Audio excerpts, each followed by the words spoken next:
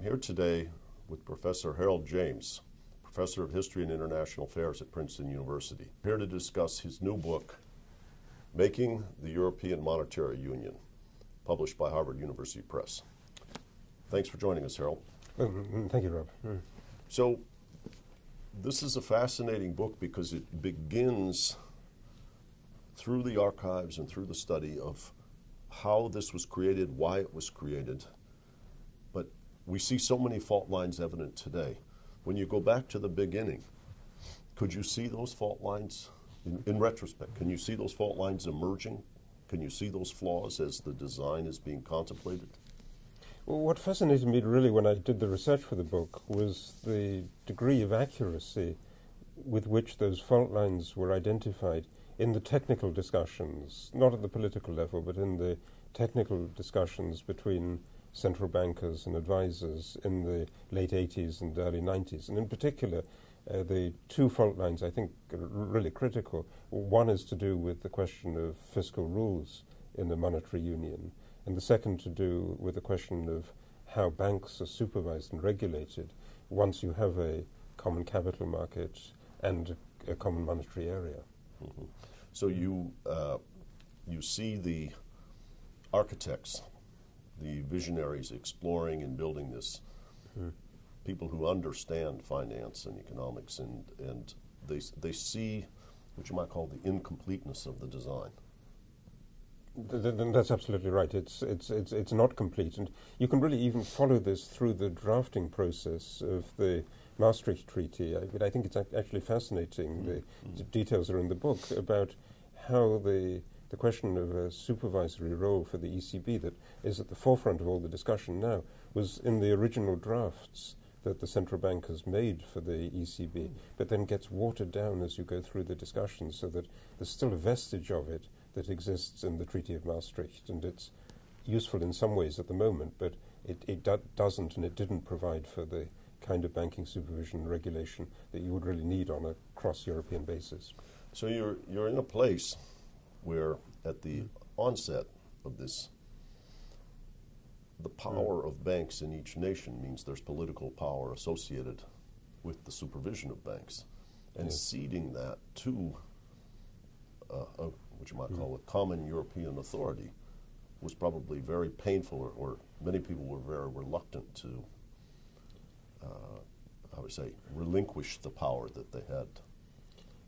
I think that's part of the story, yes, that there's something political about how bank credit is allocated, and people are always worried that some countries are more dependent on bank credit than others, and so those countries would then be disadvantaged if you move to a common regulatory system.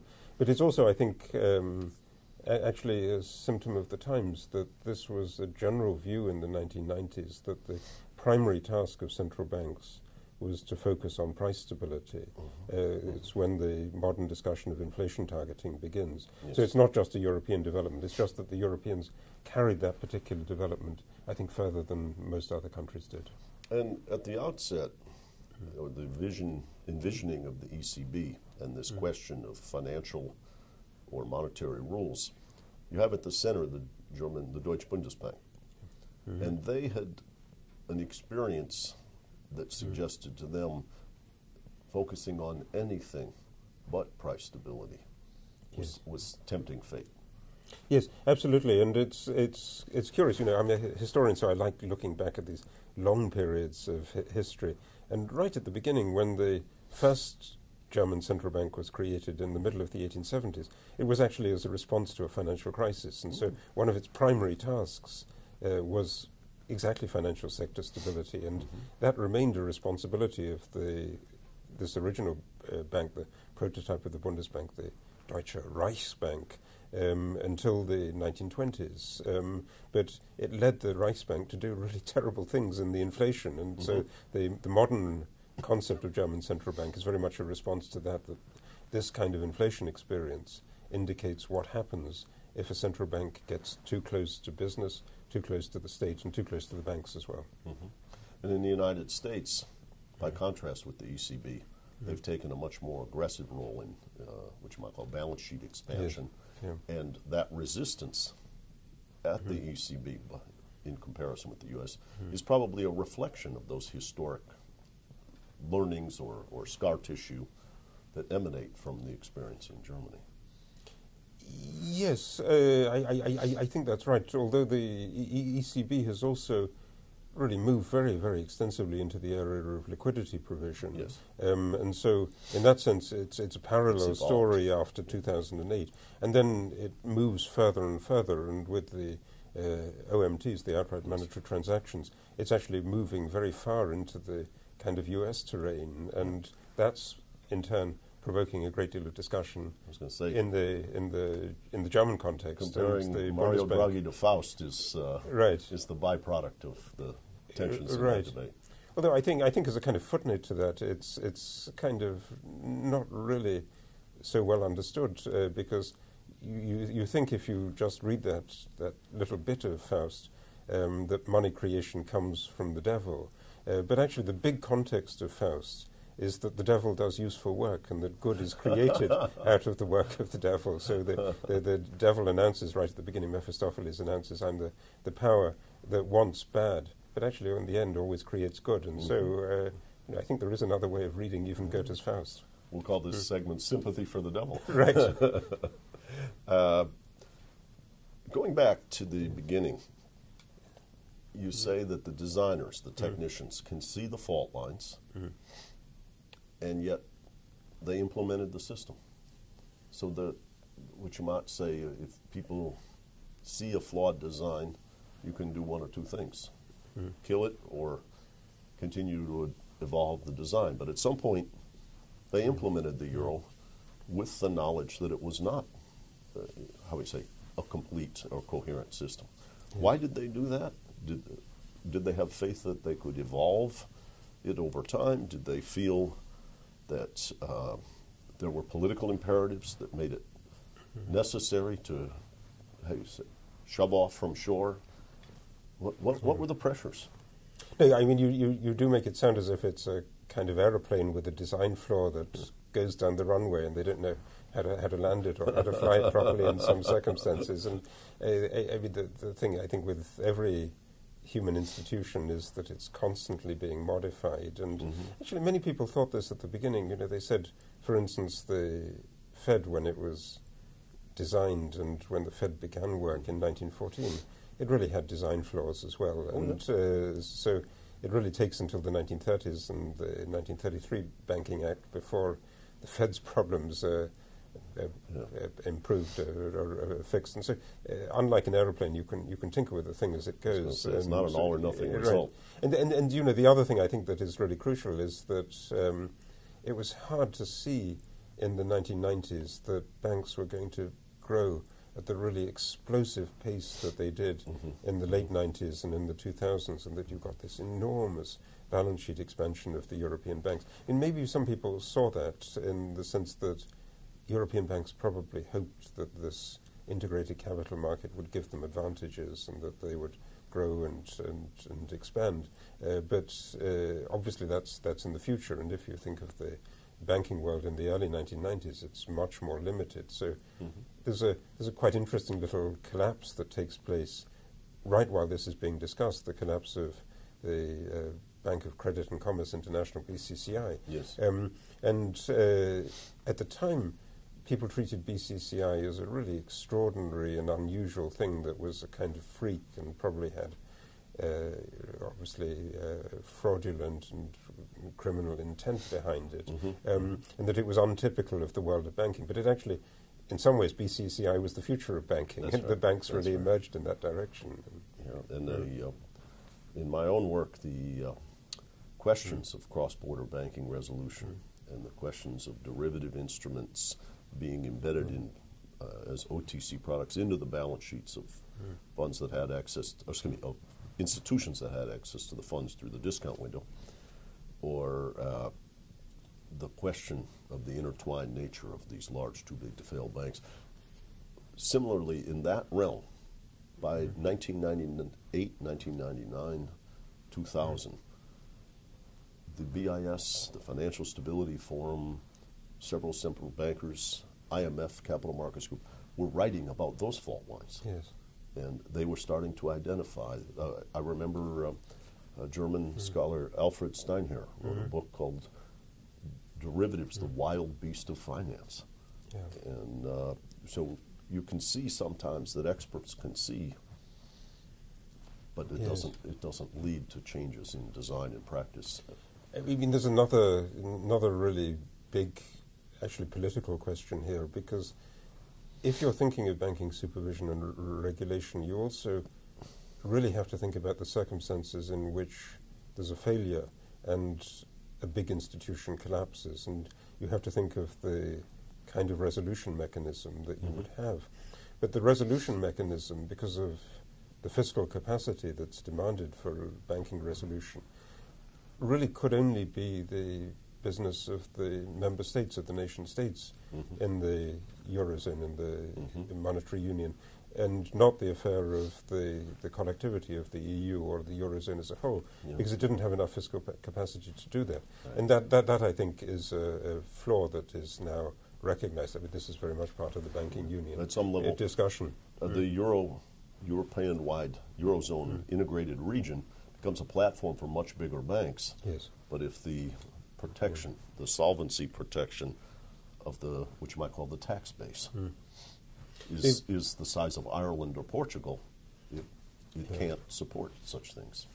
Yeah, I mean this is it's obviously the case for small countries. So it's the case for Ireland or for Cyprus, even Switzerland. But I mean Switzerland. But even for Germany, if you think of the balance sheets of the big German banks, if they have problems, it's really also a question that it would be difficult for Germany to resolve. Yes, and as we've talked about in the past, the European system is somewhat different than the American system. The European system is much more bank intermediated and less through securitization, and as a result, the asset or liability to GDP ratios within Europe are much higher, and the composition of liabilities depends much more on purchased liabilities and less on deposits, which are considered more stable and less likely to fly.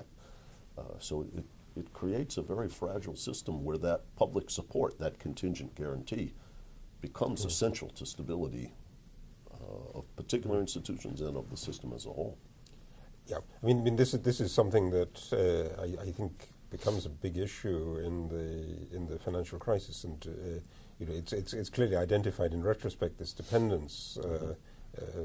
My colleague here in Shins has written quite extensively about this issue of the dependence of the European banks on funding from money market funds in the United States. Right. And so this creates the direct interdependence of the European system and the US system that means that the US financial crisis really explodes in a devastating way in the European context.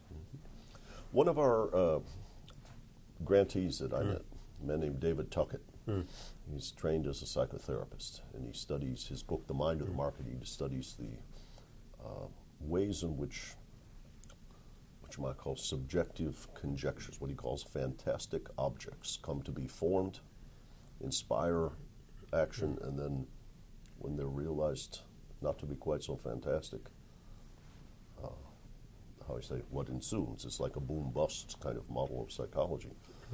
What are the kind of myths that surrounded the formation of the euro? What were the fantastic objects that people envisioned when they embarked on this path and built this system?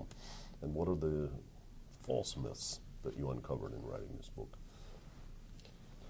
It's really fascinating. I think both are very powerful myths that were around for a long time, but are really treated with great seriousness and alarm now. Focus on the role of Germany in the creation of the system. So the German contribution is really essential. In the virtuous myth, this is a political story that's driven by German concerns about the peaceful development of Europe. And so Germans think that they don't ever want to have a war with France again.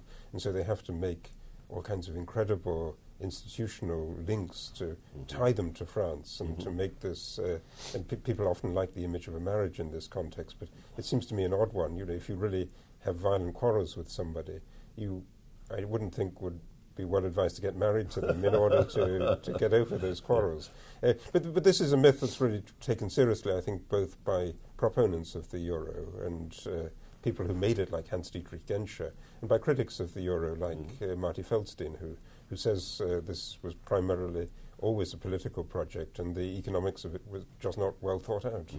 And then there's the kind of vicious German myth as well that was identified a long, long time ago by the British politician Denis Healey, that presented the euro or the previous efforts at closer monetary cooperation in Europe as a kind of German conspiracy to lock in permanent export advantages by creating a more competitive currency for the Germans relative to their neighbours that would guarantee permanent advantages. But it seems to me that this is also a really problematic story in the sense that it's hard to see that this would be really a recipe for long-term success.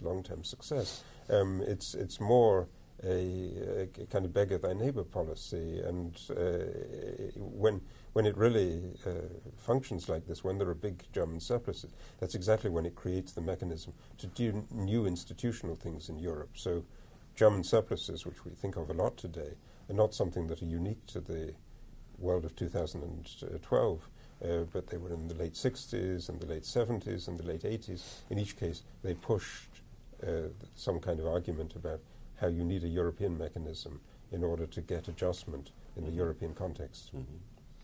Now, we look at the current circumstance, and things are quite in disarray. We have the technicians that you referred to earlier as seeing fault lines emerging. But one of the things I hear over and over again was that the politicians of Europe, the political leaders, finance ministers, prime ministers, and what have you, were very late to recognize in the aftermath of, say, Lehman Brothers in 2008, that this fault lines were, which you might call, coming to the surface, and that they had to repair the system, get ahead of the curve, and we still seem to be struggling with that.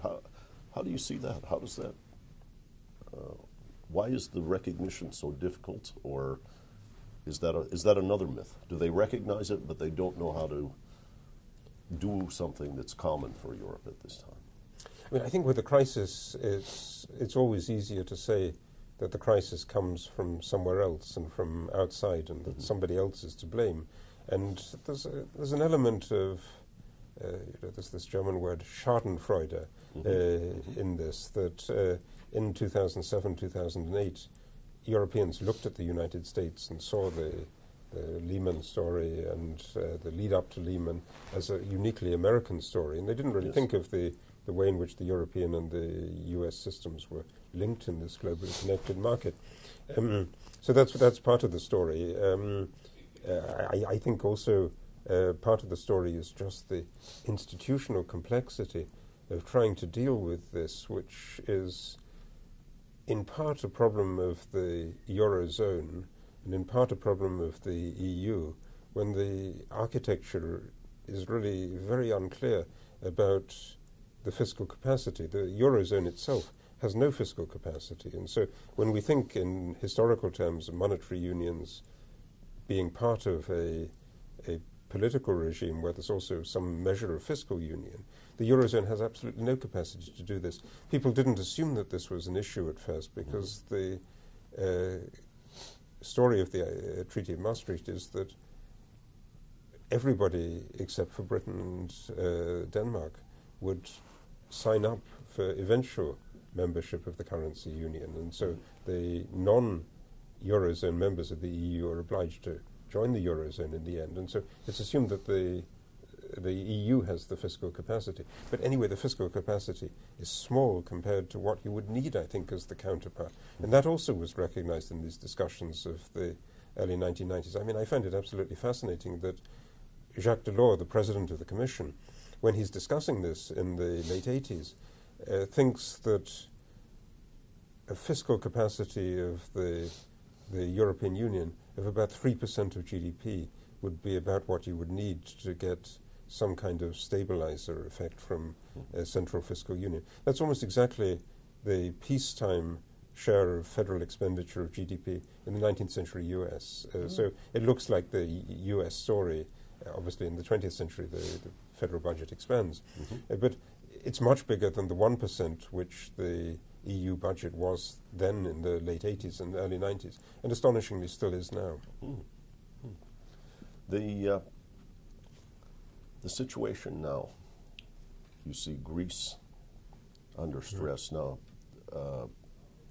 You see Spain almost, how I say, trepidatious about what happens to Greece, and Italy. There's kind of a domino-like anxiety of contagion. Do you see people putting together the institutional response based on that awareness regarding banking and fiscal union in response to what you might call the scope and scale of distress now, or do you still see it as begrudging or halting and something that could fall apart? It is halting because of the imperfect institutional mechanism, and in particular, I think as long as this is always discussed in terms of national transfers from one member country of the European Union to another, it's bound to raise the kind of issue that you see in the creditor countries in Germany, but also very strongly in Finland, about why should we pay for mistakes that are made by somebody else. I think there is a need for those kind of transfers, but they're much easier to do if they're made, say, in the context of a common social security system, when they're not then transfers between national units, but transfers to individuals who can move, so that they would be entitlements that individuals could take around with them in the context of the integrated labour market, which is also part of the EU vision.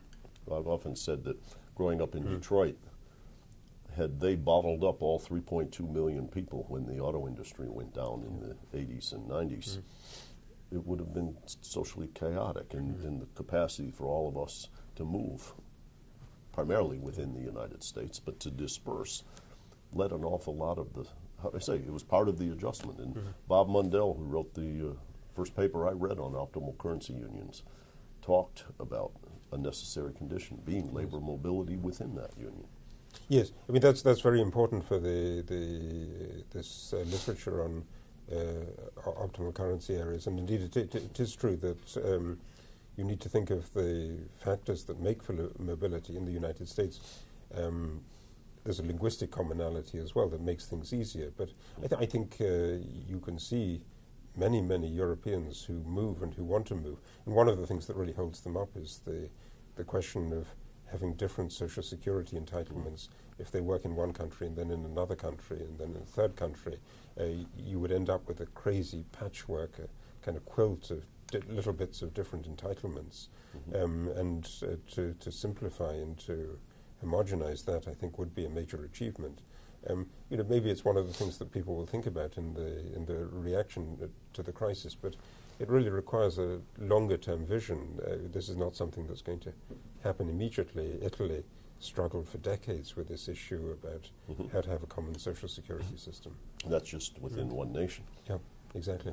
But with big disparities. So, I mean, in a sense, it's a kind of it's a prototype, little model of, and I think many of the larger countries that make up the European Union do come out of these very diverse traditions, and have had a struggle themselves with this issue of fiscal transfers between regions. And in those areas in Italy or in Spain or in Germany, these are controversial issues. Well, German unification is a very powerful, in terms of scale, as a case in point. I mean, it may well, I think, be one of the features that makes Germans very worried about large transfers on the governmental level. In the German case, it's regional transfers from the western states to the eastern states in the 1990s, and the the legacy of that you've got very, very beautiful roads and a good public infrastructure, but it didn't stop the drain of people out of Eastern Germany. Mm-hmm. Mm-hmm. So one of the things that has interested me is how the international monetary system functions. There's kind of like a global system and then an intra-European system within. And it seems, as I've followed this debate since I was a student, first of Charles Kindleberger and then Peter Kennan and Bill Branson, that there's always a yearning for order. But when you believe you have order and the design is flawed, it sometimes creates chaotic conditions that are, how do I say, almost like the devil gives you your due. It's an irony that in the yearning for order, everybody is now in such turmoil in Europe. And is it possible to create order through what you might call a system of commerce or price agreements? And is it, in particularly, is it possible to have very, very large-scale short-term capital mobility and be consistent with that order? I mean, this is really the issue that the Europeans were actually trying to grapple with in the late 80s and in the early 90s in designing the monetary union. And one of the themes of the book is precisely this issue of the connection of European attempts at integration and European attempts at closer cooperation with a sense that something had gone wrong in the international system. And so the European story is often a substitute for greater global coordination, or it's a reaction to things that go wrong in the international economy. So the first great push is in the late 60s and the crisis of the Bretton Woods system. Right. The second great push is in the late 1970s when there's a feeling that the United States is managing the dollar for political reasons. And the third great push is after essentially the failure of international coordination discussions in the middle of the 1980s between the Plaza meeting in 1985 and the Louvre meeting in 1987. That really doesn't produce any kind of agreement. And the Europeans then say, if there isn't agreement on the global level, then we will try to do this on the European level. And they very much thought, I think, about this as a story of reacting to, responding to, managing the globalization that was being produced by capital movements. And they sold, essentially, the European monetary integration as a model for the rest of the world. And as a stabilizing force within within the region, which can then be extrapolated to the larger context. And what's destabilizing then are these just enormous financial sector movements in the 90s and the 2000s. It feels to me a little bit, when you study finance, I've often said, by the way, that the window into economic history is to understand that there is no terminal equilibrium in a financial model. That most great financiers, the Soros or the Buffett or Seth Klarman or others, when they write, Bernard Baruch, when they write about how the art of the whole thing is that the future isn't anchored. There is no place to, what you might call, do backward induction into the present. Yes. And so the system is quite chaotic, which creates the yearning for order, but it also creates, how would I say, the belief in that equilibrium as a way of modeling the world creates what we might call a disregard for institutions and a disregard for the things that create what you might call viscosity or stability in an uncertain world. And I've often said this is where the study of history reemerges, because theory is so inadequate. And people are then always tinkering with institutions and trying to make the institutions adapt to what are very, very radically changing circumstances. And often we're stuck with institutions that are really deeply imperfect because they haven't kept pace with the technology, the scope of the evolution of the financial markets. But exactly, I mean, I think this is absolutely critical area in this, that here you have a kind of sense of a system that's got out of control, and that it needs some kind of governance or some kind of rules in order to create the trust and the confidence that can make it work again in a less destabilizing way. When your earlier work on the creation and destruction of value was called the globalization cycle, yes, you compared the 2008 crisis to the 1931 banking crisis rather than the 1929 stock market crisis. And in that, you talked about the destruction of values as the stability and the confidence in the financial sector began to deteriorate. And I remember you had very broad-ranging awareness of the changes in art and the changes in commerce and many dimensions of this, which you might call the psychological environment, were fundamentally challenged in that context.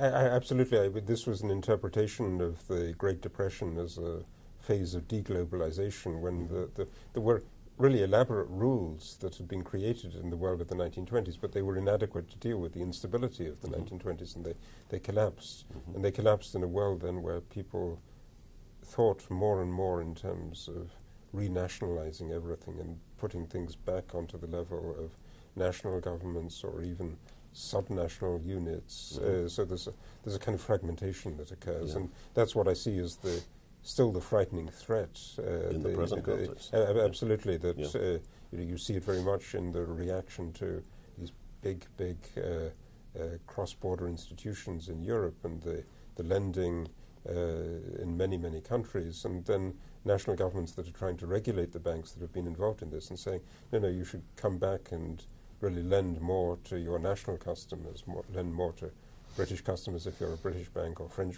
customers if you're a French bank, German customers if you're a German bank, and not do the kind of international lending that was the hallmark of this era of expansion. There's a great deal of concern now about the Central and Eastern European countries, parts of Latin America and parts of Asia, where the capital markets are not so well developed, and as the banks retrench, the real consequences can be quite severe.